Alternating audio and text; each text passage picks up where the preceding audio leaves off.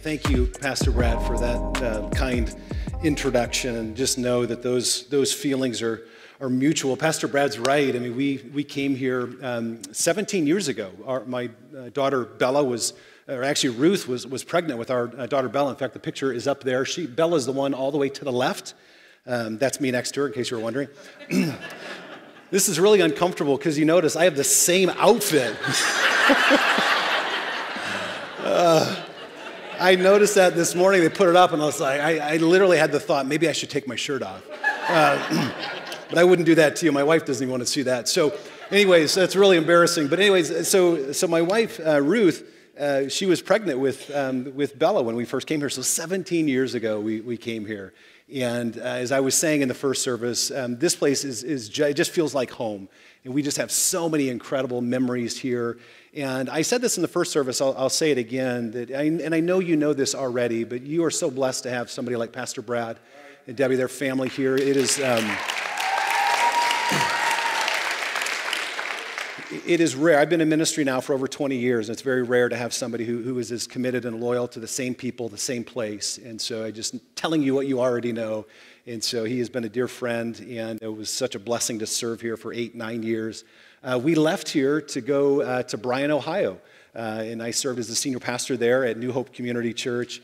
And while the picture's still up there, I'll introduce our kids really quickly. They couldn't be here today, but that's Noah on the right. And then that's my wife, Ruth, and then our son, Tyler. He's 18. He just turned 19. He has a girlfriend. I'm really not sure about how I feel about that yet. I'm not ready for that. And then Sophia, who's our youngest, is 12. And, of course, that's me in the same outfit, and then my daughter, Bella.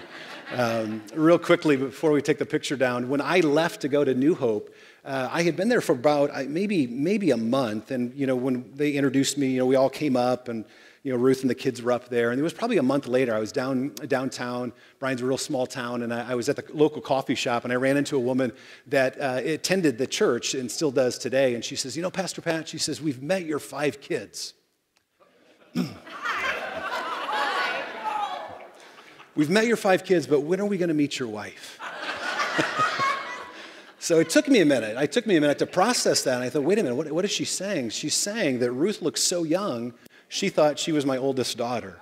And so I really, really took offense to that, and still working through that with my therapist. But I love being a dad. I love being a pastor, and it is such an honor to be back here with you today. I have so many great memories here. My son, Tyler, was baptized here. My dad, who preached his last sermon in 2010, preached his last sermon here while we were still at the YMCA. And I could just go on and on and on. Petey would kiss me every Sunday, get red lipstick on my cheek, and I'd have to explain it to Ruth. And I know many of you have come up and seen us at our church plant there. But anyways, I just want to say thank you to Pastor Brad, a dear friend, partner in ministry, and to the elders for allowing me to come share God's word with you. I don't take that lightly. And so enough about me. I'm here to preach God's word. And so it's so encouraging. I've dialed in on a couple services lately, and it's so encouraging to see and hear what God is doing. And for those of you that remember me when I was here, if you don't judge me on who I was 17 years ago, I won't judge you. And so God has just done a great work in my own heart, and it's such an honor to stand before you and to open God's word and to share in this series. We're going to be continuing on in this series, Praying the Psalms. And I know last week you had this great celebration. 13 people were baptized. What an incredible thing. And so today we're going to be talking about the Psalms of Lament. We're going to talk weeping and crying and taking our pain to God. So if last week was a major chord, today's a minor chord. But I only say that just jokingly. We're going to dive into what it means to lament, what it means to take our hurt to God, what it means to be a person, but also a people that are growing in taking our laments. And we're going to look at one example in Psalm 62, but we're going to end in praise because that's what the Psalms always do. You know this already because you've been in this series. The very last psalm is what? Psalm 150. And it's a psalm of what? It's a psalm of praise. The Psalms are full of these honest cries of the soul, lamenting. A third of the Psalms, in fact, are songs of lament. And yet the very last psalm is a psalm of praise. And I've always been struck by that no matter how you come to God, you come in your discouragement, you come in your crying, you come in your weeping, you come in your questioning. But when you encounter God's presence, when you encounter his grace, you can't help but leave him in praise. And the Psalms are just an example of that. And so we'll get back to that theme. But let me pray for us, and then we're going to dive in and talk about what laments are all about. And so, Father, thank you for today. Thank you for the worship that we've already enjoyed, the songs that we sing. We want all of our life to be a response to your love. And you have loved us so perfectly, so completely, so sufficiently in your Son, Jesus. And we look to the cross today. We're reminded of what you accomplished for us, Jesus, that it was your obedience to the Father that had you penned to the cross, but it was also your love for us that had you penned to the cross. And you lived a life that we couldn't live. You died the death that we deserve, and the Father raised you victorious over sin, Satan, and death. And we stand before you today clean and forgiven. We are a people of hope. We're a people of future. No matter what we're walking through, God, we ask that you would remind us of that today. And so we ask for your Spirit to come. We need the Holy Spirit to understand spiritual things. And so we just ask that you would guide our thinking, my preaching today, that your church, Jesus, would be built up and encouraged. And so strengthen me now as my heart is to strengthen your church. And so we just pray that in your powerful and beautiful and good name. Amen. If you have your Bible, I want to encourage you to go ahead and pull that out and open to Psalm 62. I should be there in about 47 minutes, but I wanted to give you enough time to turn there.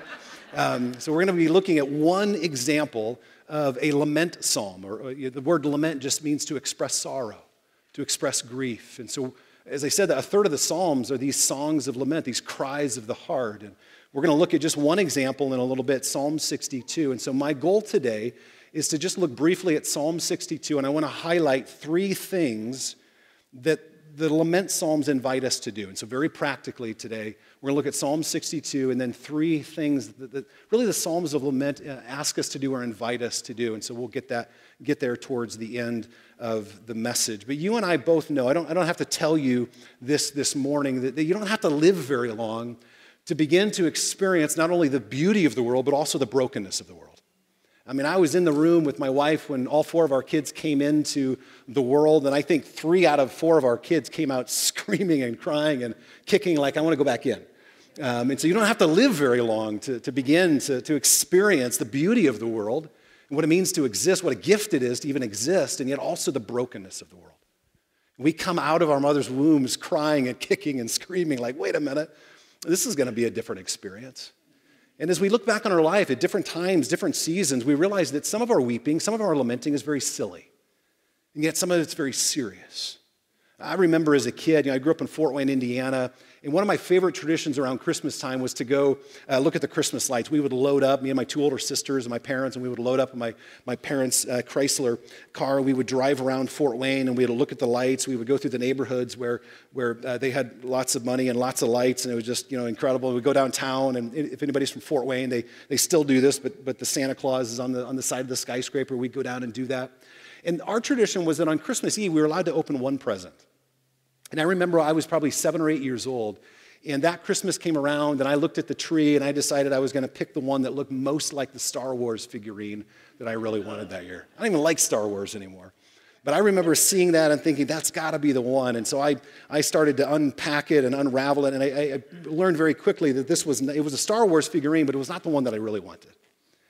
And so I did what every 7 or 8-year-old kid that doesn't get his way, I just began to cry. It wasn't just like a little tear down my cheek. He was like weeping and lamenting and crying. And I didn't just cry for a few seconds. I cried for the entire hour that we drove around Fort Wayne looking at the lights. Now, my parents are both in heaven today, and so they are richly rewarded because of that experience. As a parent, I look back and go, man, I'm lucky to be alive. My parents were so gracious. And I look back on that and think that was such a silly lament, such a small lament. It was such a seemingly insignificant thing to cry about, and yet as we've lived and walked through life and done ministry, there's been other times, other seasons, other circumstances where the lamenting has become more serious. The pain has become more significant, the loss greater. In 2018, on January 2017, I'll share this story really quickly, but before I do, I'm not an expert in lamenting. So hear me on this, but I'm not an expert on suffering. Some of you sitting here today have suffered far worse than I have. Some of you are in the midst of pain that's far more significant. And so I just want you to know that as I share this story, like I'm not an expert on suffering. I'm just a fellow companion with you, just limping along by God's grace, just doing my best to keep my eyes on Jesus. And my present hurts just as much sometimes as yours does, but I'm not an expert. On January 17th, 2018, I was waiting a doctor's call from, I guess, a nurse, and was waiting to hear some results. I had previously in December gotten news that an MRI showed a lesion, a tumor, deep in my hip socket. It was sort of right where that hip and the pelvic bone meet. And so earlier in the summer, I did what every 40-year-old guy should not do. We were at a church picnic. I jumped into the pool, so excited to play pool basketball. And as I got in there, I got a little bit aggressive. I thought I was still 20, and I ran after the ball, and I dove after a ball and collided heads with one of the guys that was part of our core group. Now, I got a big old, strong head. It's about the only big old thing strong in my head. It was more painful for him, but it just cut my ear enough that I got an ear infection. And I didn't think much about it until it went week after week. I found myself in the emergency room several times, and I discovered that I had an ear infection that just wouldn't heal. It was the first clue that something was really wrong with my body. I injured my hip not once but twice in November. The pain became so significant I couldn't stand while I was preaching, and I finally went in for an x-ray. They ordered an MRI, and that's when they found the lesion deep in my hip socket. So on January 17th, 2018, I got that call from the nurse telling me that I had a rare type of blood cancer that usually women over the age of 65, they're the ones that are most likely to get this kind of blood cancer. And if you're wondering, I'm neither one of those.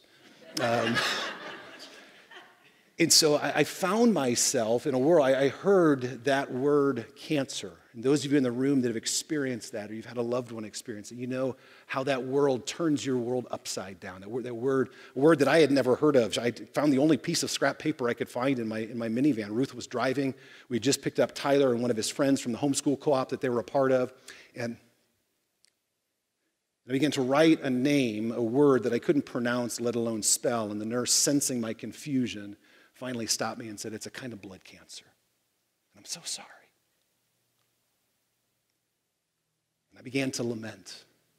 I began to weep, not all at once there, but as I began to put the pieces together and understand what it was that we were up against and what the Lord was asking us to walk through, I began to lament. I began to mourn the loss of my health and potentially the loss of my future. I would go through 5 months of frontline treatment, of weekly injections and oral chemotherapy pills, and I would do 2 stem cell transplants at the University of Michigan, one in July, one in October, and we would find out later in October of 2018 that we had put the cancer in remission. What a victory. We enjoyed about 2.5 years of remission. This past summer, a year ago, I was out digging in the landscaping, and I was digging a hole, and I was just drenched. In fact, I came around the front of the house, and my neighbor looked at me and he said, "Are you having a water gun fight?" Like, no, I'm just over 40, and I'm just trying to dig a hole. But I didn't know it at the time, but I actually fractured a rib at that time. It was in June of last year, so almost a year ago. Went through 4, 5, 6 months of just trying to let that heal, and then finally went in and got an x-ray. Long story short, we found out 2 days after Christmas this year that my cancer is back. Now, that's where we're at. Now, I share that not to so you feel sorry for me, but I tell you that because what I'm about to preach, I believe. And I also share that with you so you can bump, Grandma off the prayer list or your Uncle Bill. Put me up the top. I'm probably nicer than they are anyways. Forgive me, Lord. So I started treatment. I'm here today. I haven't preached in 8 weeks, so if this feels a little bit like I'm learning to drive a stick shift, I apologize. I began preaching at our church in 2 weeks, but I came back here to work out the kinks. All right? But I started treatment again. I'm about 9 weeks. I guess tomorrow will be 10 weeks of a 16-week treatment, and we're in the process of killing cancer. So it's a good thing. So we're encouraged. You can celebrate that, and you continue praying for us. My body feels a little beat up, but my heart is full. The Lord has been so good to us. God has been so good. God has been so good. And if he doesn't give me another day, doesn't give me another month, doesn't give me another year, God has given me far more than what I deserve. And I believe that. I really do believe that. So God has been so, so good. And so lamenting has been a part of our life over the last 2.5, 3 years. Crying out to God, going to God. And so the Psalms, I love the Psalms. Love the Psalms. People come to me as a pastor, they're going through a difficult time, and they say, what do I do? And I say, just bury yourself in the Psalms. Get alone with God. Begin to pray. I mean, one of the things that I really wrestled with when I was first diagnosed is it was difficult for me to read my Bible. I know I'm not supposed to admit that. That's why I'm admitting it here, not up in my church. And so we'll edit that out of the anyways. But I found it very difficult to read the Bible, and even praying was difficult because I couldn't find the words. It just felt like sort of like a mist to me. It was difficult for me to even find the language, and it's one of the gifts that God gives to the church is that he gives these prayers. Not just spontaneous prayers that we pray and need to pray, but he also gives us written prayers. He gives us this long tradition of written prayers recorded for us in Scripture, in the book of Psalms, and certainly outside of the Scriptures. And we need the Psalms. We need this language that really sometimes just articulates what it is that we're feeling and thinking and what we're longing for. And so I love the book of Psalms. You don't have to have cancer this morning to be lamenting. You know that. Some of you are here today, and you're mourning, you're weeping, you're lamenting, not because of health issues, but maybe you're here today, and you felt the sting of betrayal from a spouse. You gave yourself away to a spouse, and you've walked together, you've done life together for years and decades, and now you feel the sting of that betrayal. Maybe you're here today and you are a wife, but man, you want to be a mom.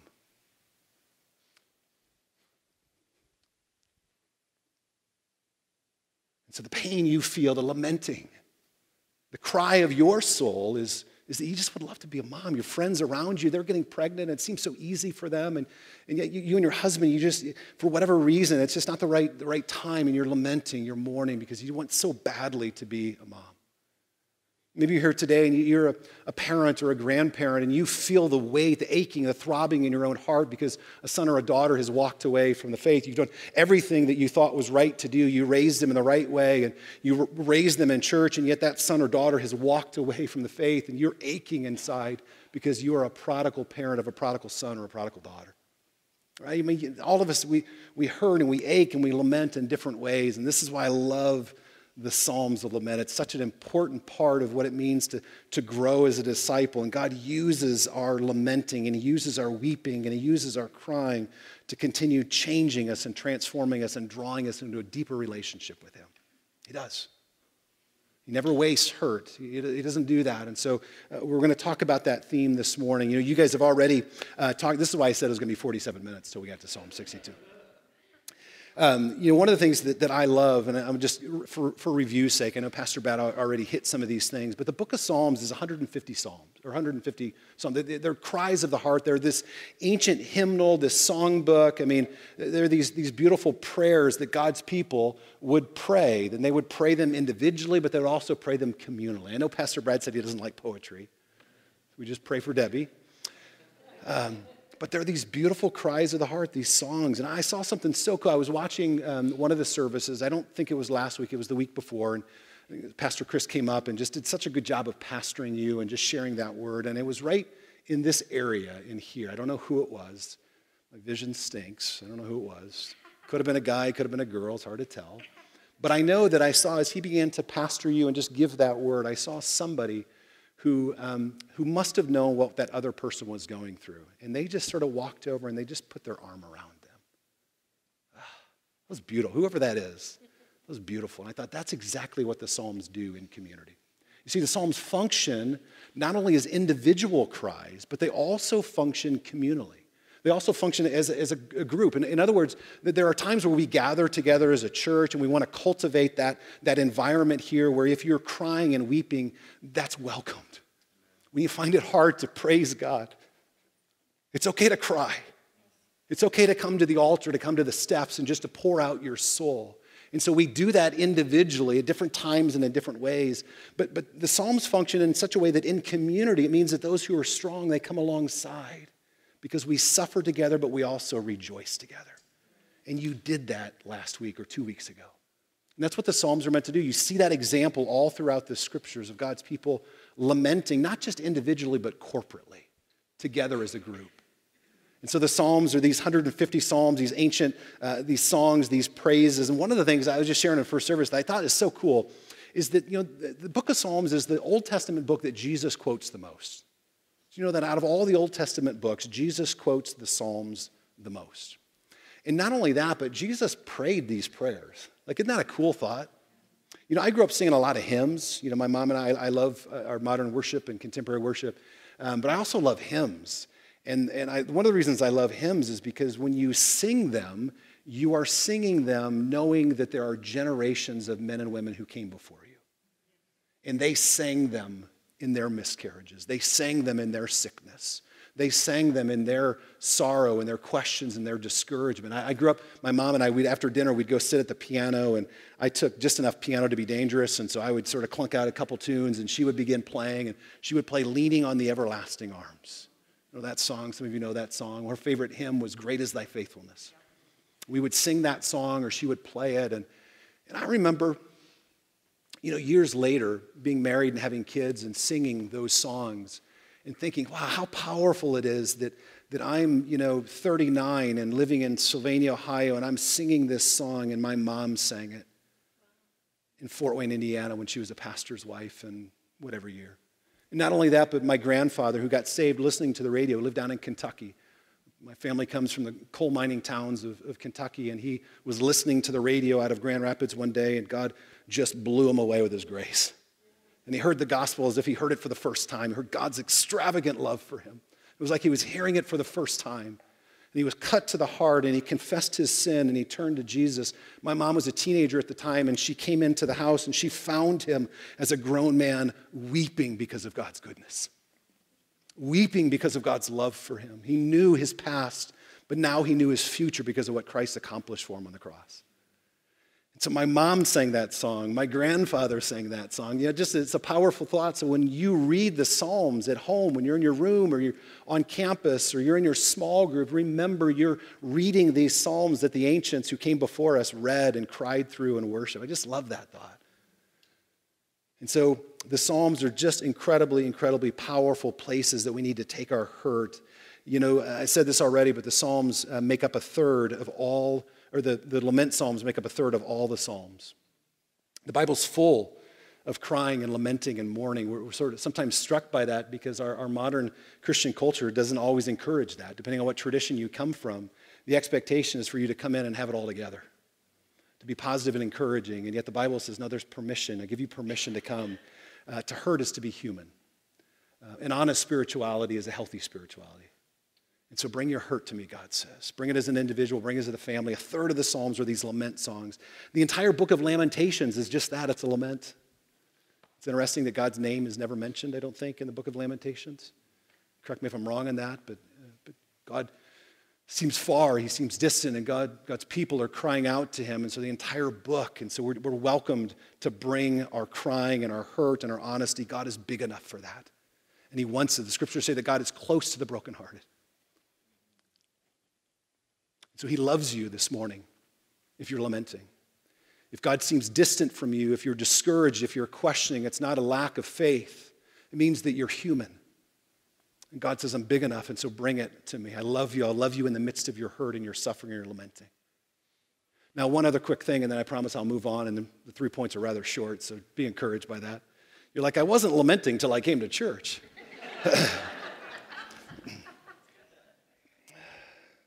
Where was I? Oh, yeah. So one other quick thing about the Psalms. The Psalms were set to music. And you know that. I know you know that already. We sing this morning. Gabe, the team just did a phenomenal job. And it's one thing to just read those songs, isn't it? But if Gabe got up and just said, we're going to read these songs, and we did that, it would be interesting what the response would be. But we sing those songs. We set them to music. And the Psalms that we read, and even the lament Psalms, they were set to music, and you're wondering, what's the point? Who cares? The point is that the Psalms were meant to stir your emotions, that there's something so significant about music. I think it was Socrates who said that when the soul hears music, it lets its guard down. You ever wonder how insignificant your voice, you could live without having to sing, and yet God has wired us was thinking about this the other day. I was driving home. I had an extra cup of coffee and started thinking deep thoughts and thought, wow, you know what? Like, I could live without my voice, like singing. Like, I could make it. But yet God wired us. He created us in such a way that something so insignificant as singing would be a part of what we do and do naturally. Like, we were made for praise. And so the Psalms, they're set to music because they're meant to be more than just information. We read them and study them. I'm going to preach them today. I am doing that. But the Psalms originally, they were meant to be set to music. They were set to music because they were meant to be stirring our affections and our emotions. They move us. And that's why we're going to end this service by praising. We'll do one last song at the end at about 3. I hope you can stick around. And we're gonna worship, we're gonna praise, all right? And so, my goodness, that clock is really moving fast. So Psalm 62, all right, let me move on. I'm gonna hit these. All right, let's look at Psalm 62. Here's what the psalmist says. Again, I'm gonna read this passage for us, and we're gonna highlight 3 things that the psalmist asks us to do or invites us to do. Verse 1 says, truly my soul finds rest in God. My salvation comes from him. He is my rock and my salvation. He is my fortress, and I will never be shaken. See, the psalmist is preaching to his own soul. How long will you assault me? Would all of you throw me down, this leaning wall, this tottering fence? Surely they intend to topple me from my lofty place, and they take delight in lies. With their mouths they bless me, but when I turn my back and walk away, in their hearts they curse. Yes, my soul finds rest in God. My hope comes from him. Notice how he switches that word. In verse 1, he says, my salvation comes from him, but the only difference in this verse is he says, my hope comes from him. Even when God doesn't deliver, even when the cancer comes back, even if he's not my salvation, my hope will not be shaken. I might lose the battle here, but ultimately, my ultimate hope will not be lost. He is my helper. He is my salvation. He says, he is also my hope. My hope comes from him. Truly, he is my rock and my salvation. He is my fortress. I will not be shaken. Again, the only difference between this verse and verse 1 is instead of saying, I will never be shaken, he says, I will not be shaken. I'm not entirely sure what that means, but at least in part of what I take from that is that even when I'm shaken, I will not be shaken. I will never be shaken, he says in verse 1, but then when I get shaken, I will not be shaken. See what he's doing? I will not be shaken. It goes on, yes, my soul finds rest in God. My hope comes from him. I will not be shaken.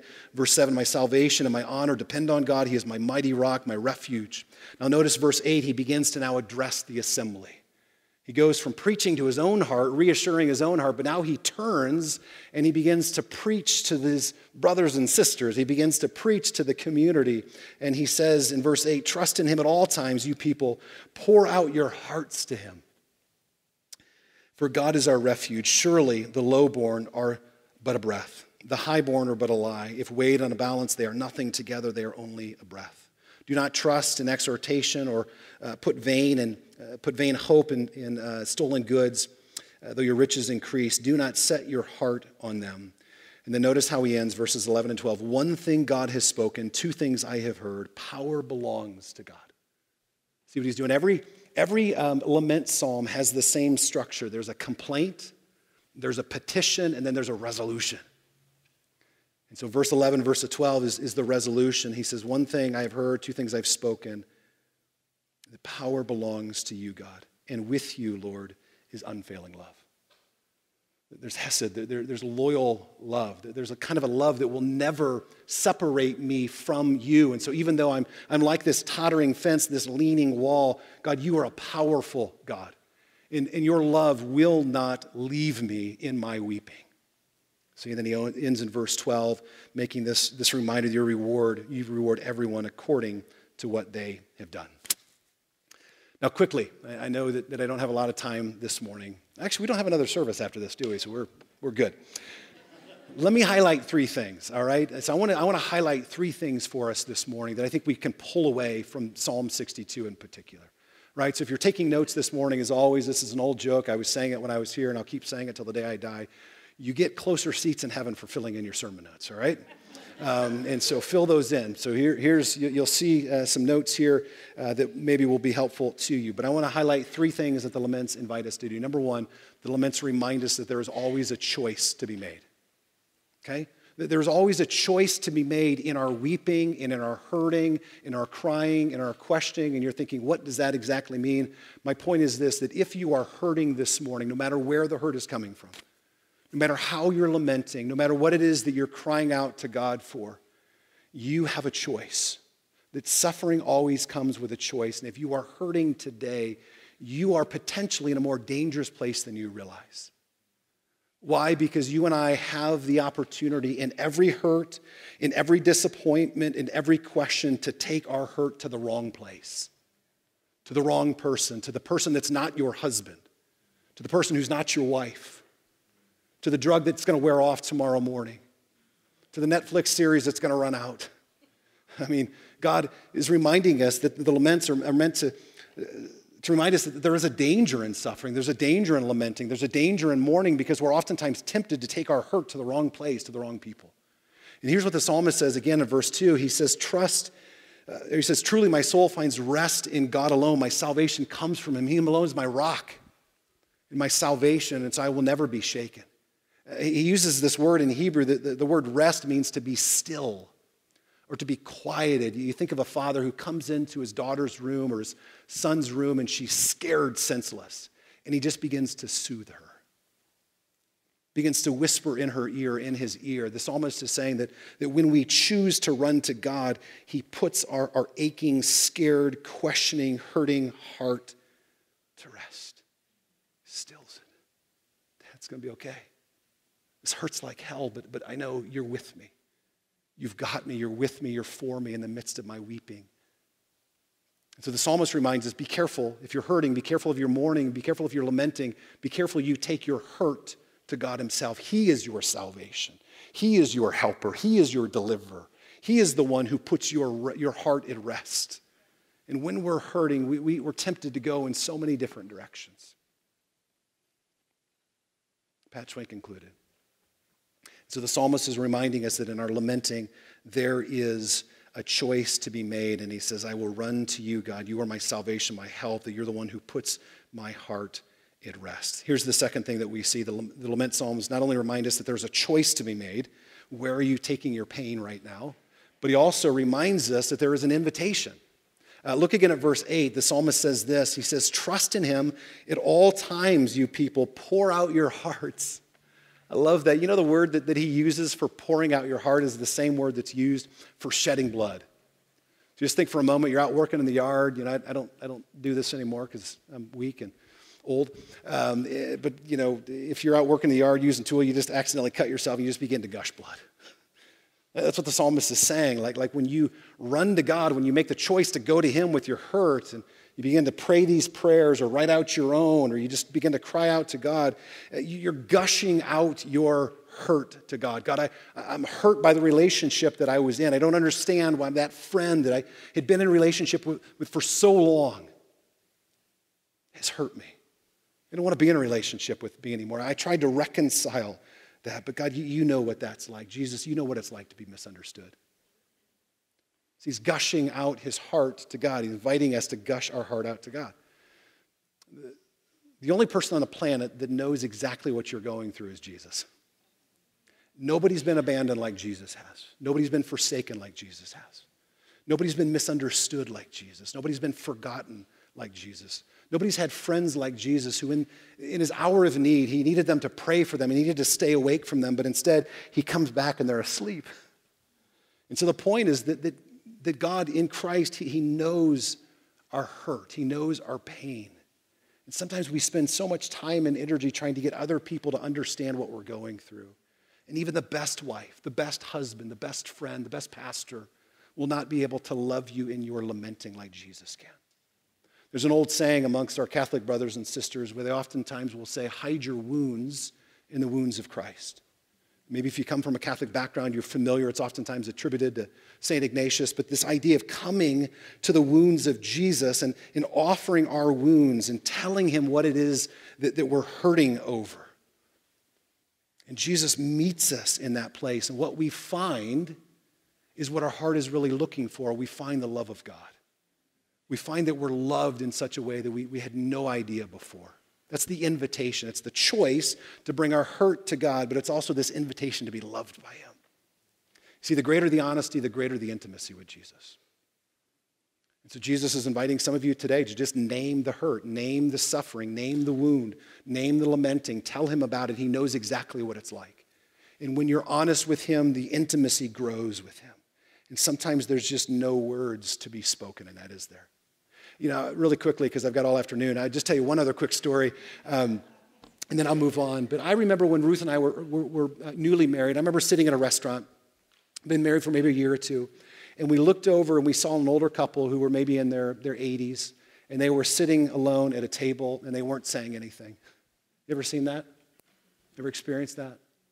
I remember being young, married. I remember being incredibly ignorant and incredibly arrogant. And I looked at my wife and I said, we'll never become that. You know, when we've been married for 50 years, 60 years, 70 years, we won't be like that.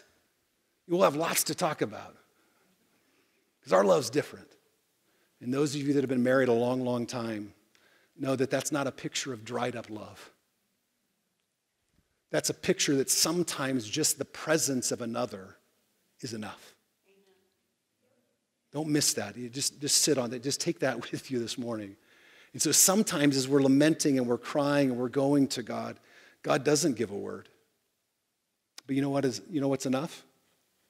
His presence. Sometimes the words aren't there. Sometimes we can't hear God's voice, but to be in the presence of God, to say yes to that invitation to be loved by him is enough. And it's like being held by a father. That's the invitation, to be loved by God. And so we see in the Psalms of Lament this choice of running to God. He is our rock and he is our refuge. And that invitation is to come and to be known by him and to be loved by him, to be in his presence. And you know what the writer of Romans says? Paul says in Romans chapter 5, I love this, verse 5. He says, and hope does not put us to shame because God's love has been what? Has been poured out into our hearts. How? Through the Holy Spirit. So think about that for a moment. The psalmist is saying that when you're hurting, when you're lamenting, run to God and pour out your heart. And guess what God does in response? He pours out his heart through the power of the Spirit.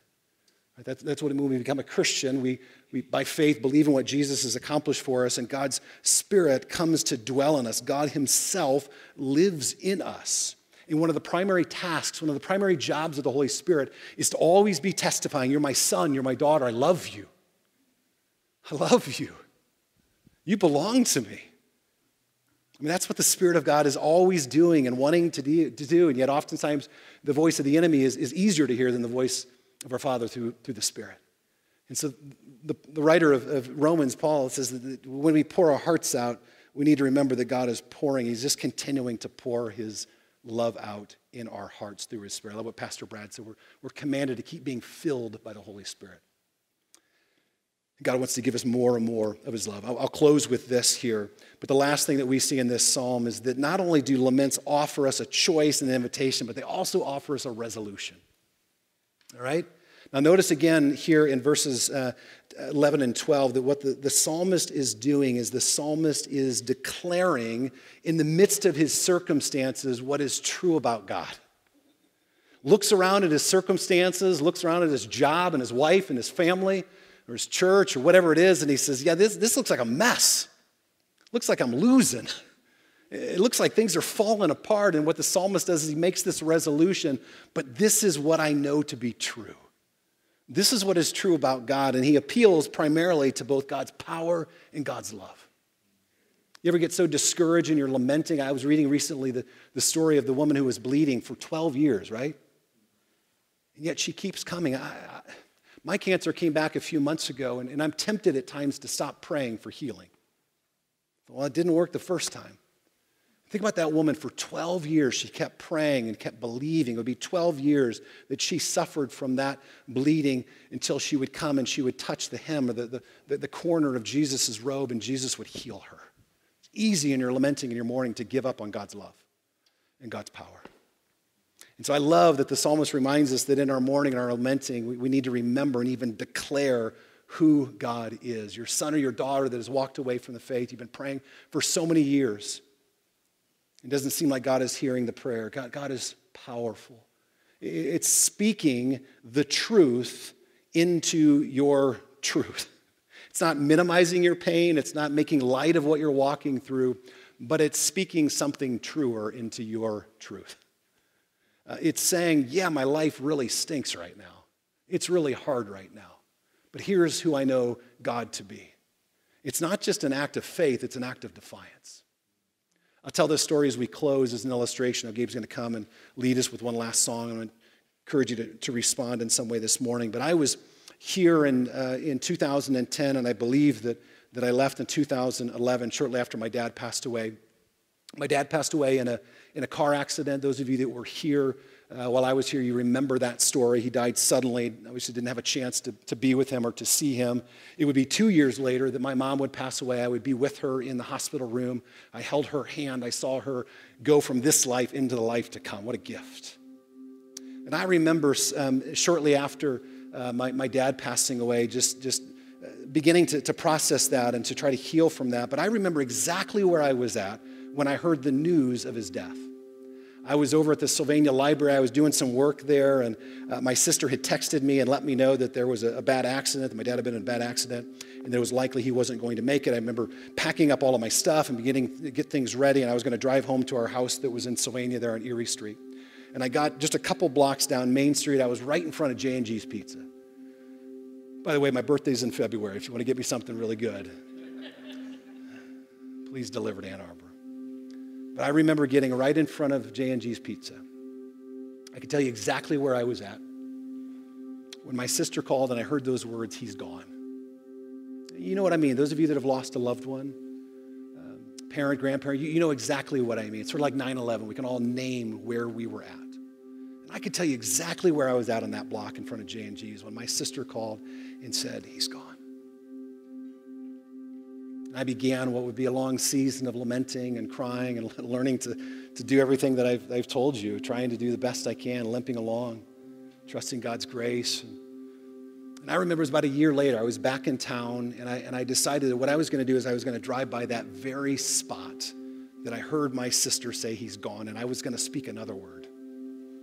And so that's what I did. I drove down Main Street in my old minivan that was falling apart, and I rolled the windows down, and I said as loud as I could without causing the undue attention of the authorities, I said at the very spot where my sister said he's gone, I said, he's alive. He's alive. I spoke the truth into my truth. I made a resolution that in my lamenting, in my crying, in my questioning, that there is a greater truth that defines my current reality. And my current reality is not my final reality. And so as we close this morning, I would just ask you the question, what is it that God is asking you to make a resolution for? The Psalms are interesting because these Psalms of lament, if we could look at all of them, you'll notice that there are different resolutions. Sometimes the psalmist comes to the end of his crying and his weeping, and his resolution is, I will trust you, God. I mean, there's nothing in my life that gives me evidence that you're in control or even good. And yet the psalmist will say, but I trust you.